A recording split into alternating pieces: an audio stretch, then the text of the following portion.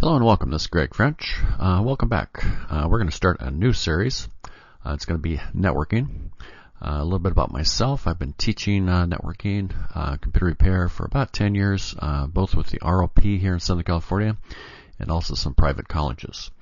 Some of my background, some of my certifications, I have the A+, Network Plus, also certified Cisco, and certified as a Cisco instructor. CompTIA is one of the more recognized certifications, one you should consider, especially if you want to get a job in this area. I also want to draw your attention to computernetworktraining.net. This is a website that you might also find some additional resources and some information. Let's get started. Computer networks, Chapter 1, Part 1. This is going to be kind of an introduction, and there's going to be 3 parts to this introduction. Some of the objectives, we're going to learn the advantages of computer networks. What are the advantages of a network over just a peer-to-peer network? Peer-to-peer where we just have 2 or more computers connected together without a server. We'll learn the elements common to a client-server network, and we're going to discuss client-server networks in depth. More objectives. We're going to learn several specific uses for a network. We'll learn some of the certifications that are available for networking professionals. Learn about the soft skills that will help you to succeed as a network professional. These are extremely important. We need soft skills to be able to survive out there. This is a customer-oriented business, and we need to be able to get along with the customer and treat them with respect, and they'll call you back. Networks, computers and devices that are connected by some type of media. Normally we use a copper cable, a Cat5 cable, Cat6 cable. Wireless is very popular now. Wireless is not as secure as a cable. We're also going to talk about fiber optics as another type of media. 2 computers, up to thousands of computers can be connected across a very large network, and an example of that is the Internet. Networks may link to mainframe computers, desktop computers, printers, plotters, fax machines, and phone systems. We can have a lot of different devices connected to our network. These would be shared resources. Networks manage and administer resources on multiple computers from a single location. This is real important about the client server. We have a server, we're able to control the access, and also we can manage everything that is in this network. Networks allow multiple users to share devices and resources such as printers, faxes, programs, and files. Types of networks, peer-to-peer and client-server. Peer-to-peer would not have a server, yet the computers can communicate with each other and share resources. Client-server network is a network that gives us access, control access to all the different resources. We'll talk more about that. Peer-to-peer networks. This is a simple to configure. Less expensive to set up. All we need is a couple of computers and a hub or a switch.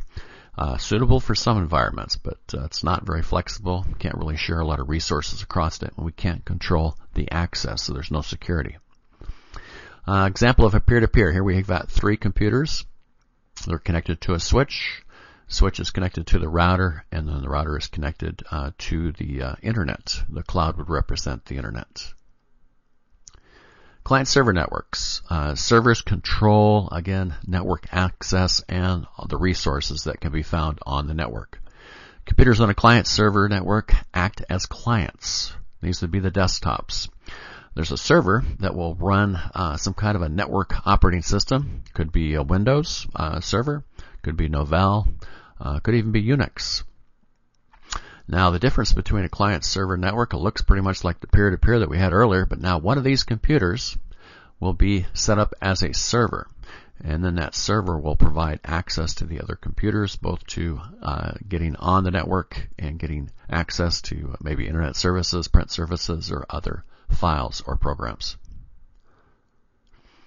Client-server advantages. We get to log in.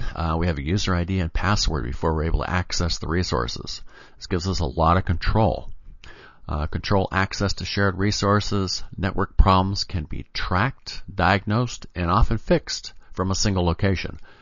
Very nice for the administrator to be able to do that from a single computer. Saves them a lot of time. LANs LANs, MANs, and WANs. Now the LAN is our local area network. This would be local to an office or a small business where we have several computers connected together using a server. And they usually have internet services, mail services, applications, and file services. Now a MAN, a metropolitan area network, might be in a city, and it might be connecting several buildings together in a small city. Here you'd have offices maybe scattered across the city, and they're all interconnected. This would be what we call a metropolitan area network, a little larger in geographics. Now the wide area network would be like the internet. It's scattered over a very large geographic area, and that's what really distinguishes the WAN. Also, the WAN uses different types of technologies for connection. When you connect your computer through a modem, either DSL, dial-up, or whatever, that becomes a WAN device because that technology is different. It's not Ethernet that connects us to the internet. It's some kind of a serial connection or DSL or some other type of technology that allows us to go great distances. Summary. Network. Group of computers and devices.